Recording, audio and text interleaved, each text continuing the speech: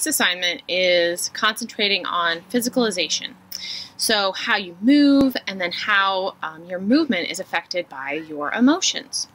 So think of 5 different ways that you sit, depending on what kind of situation you're in or what kind of mood you're in. And you're going to practice that, and then you're going to rehearse that and record it. Here's an example that I created.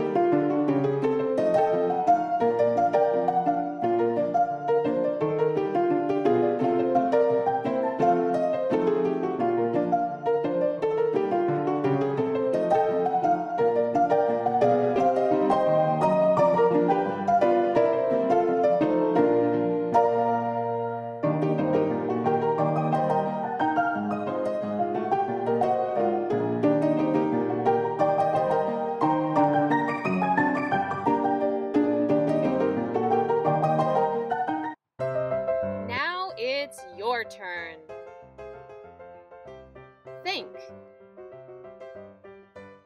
Think of 5 ways to sit. Practice the 5 ways to sit. Record yourself performing the 5 ways to sit.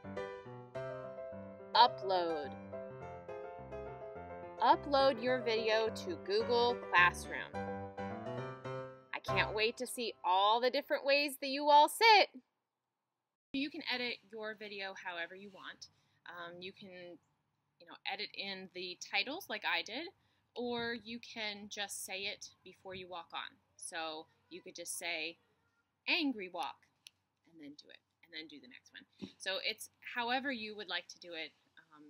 I love to edit things, so, but if you're not that kind of person, then, or don't know how to do that, that's fine.